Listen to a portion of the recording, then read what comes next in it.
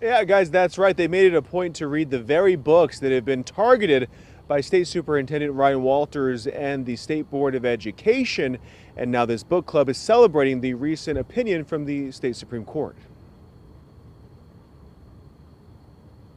Honestly, I think that ruling was a no-brainer. Lori Dickinson Black is a mom of Edmond Public School students. She's also the owner of Bluebird Books in Edmond and creator of Reading the Banned Books Club. She's reacting to the State Supreme Court's decision in favor of Edmond Public Schools. I think instead of just making assumptions, you should really read the book and see what's being discussed. She says they formed the club in support of the district. History shows us that no good society comes from banning books. After the Department of Education told Edmond they had to remove specific books from the library or risk an accreditation downgrade, the district sued, asking the State Supreme Court to step in, saying library decisions need to be made at the local level. So I think it's really important not to impede on, my opportunity for our kids to read The Glass Castle and experience that, not to make that choice for us. The club recently organized a reading of one of the books in question, The Glass Castle.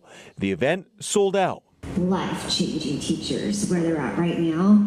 And I get goosebumps still thinking about the event because you saw adults working through issues and feeling like they were in a safe place to discuss a topic. She says one of the most impactful moments was a discussion led by sophomore English teachers within Edmond Public Schools. Seeing these expert educators passionately teaching their students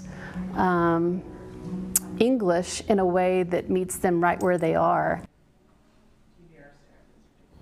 And the Banned Book Club is planning another event for September. The focus of that event will be Kite Runner, the other book that is currently being targeted by the state with this lawsuit. Reporting live, Zach Rael, KOCO 5 News.